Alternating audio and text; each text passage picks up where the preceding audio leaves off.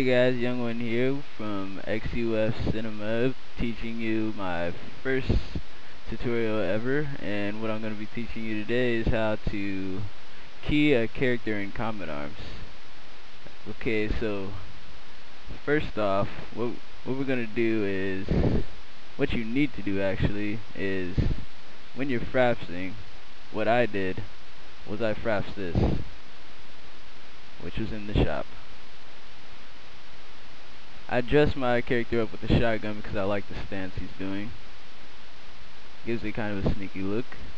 So whatever stance you choose to pick or whatever he does, what you want to do is drag that file into Adobe After Effects.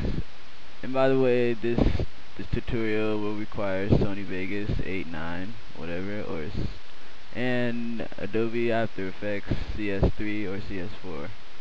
And so, what you want to do is drag that fraps file onto the timeline, and it'll pop up here, and drag it back to wherever you want to start it. I'm going to start mine right here, so the mouse isn't in the way. And what you want to do next is get this rectangle tool, hotkey Q, and it's like cropping in Sony Vegas, a little different, but pretty much the same once you learn. And crop what you favor. And after you've done this, you want to make sure the fraps file is selected and click Effect, go down to Keying, and click Color Key. Now, seeing that the background is black and gray mostly, you want to drag the dot, whatever, onto the black zone, click OK. And now these three, you want to mess with all of them just to get it right. And as you see, if you drag it up and down, black will start to appear. And to solve this from getting onto your character, you want to use a little bit of edge thinning and edge feathering. Now it might take some time to play around with, and if you get it just right, all of the black will disappear, or the background. Now what you want to do after this is go to Layer, New, and Solid. Pick whatever color you favor. I prefer you pick black, and make sure the solid is below the fraps file, and select the fraps file and drag it to wherever you prefer. You'll need it, I'd say you'd need it in the middle for later for Sony Vegas. And now when you preview it, he's doing his little stance by himself.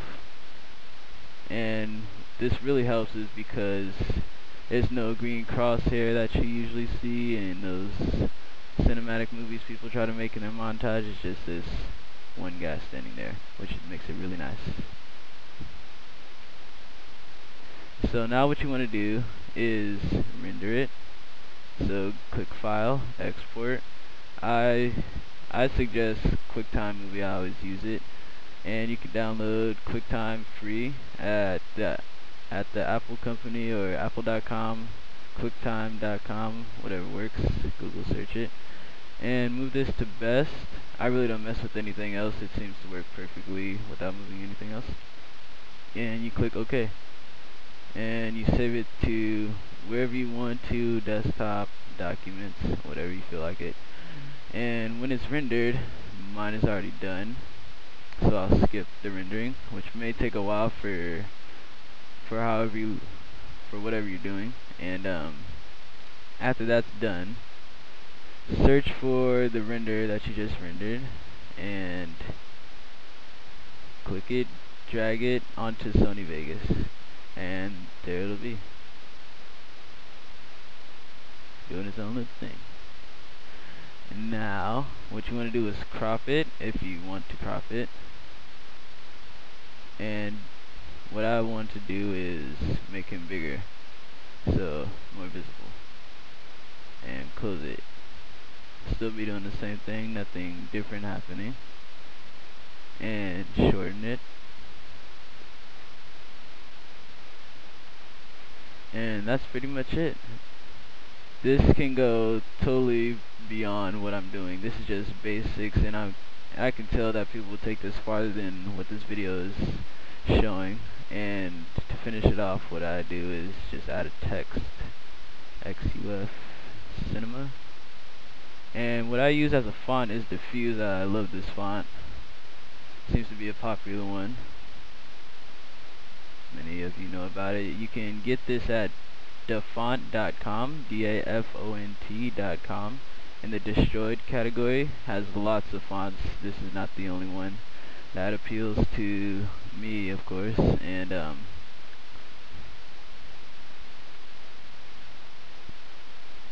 just shorten everything out, have your favorite, and you have your final piece.